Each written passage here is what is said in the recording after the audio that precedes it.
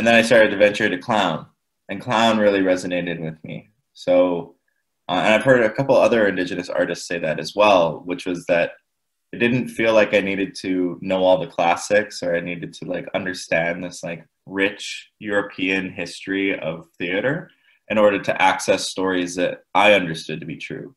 Because I wasn't seeing my mom or my brothers or myself in my stories that I was playing around with in university. They weren't in my books. Until I started to read things like, you know, Dry Lips, How to Move to Kapuskasing, and having like started to venture off into working on some projects, I ended up on A Musta Be, Muskegee Muskwa Esqueo, which was a project put together by Bold Earth Productions. And I came on just as sort of the go boy, as the guy that drove the truck and hauled out the set and made sure everybody got to the place on time. But as I watched that show, I saw my family on stage. It was about intergenerational trauma. It was about the women's experiences of intergenerational trauma.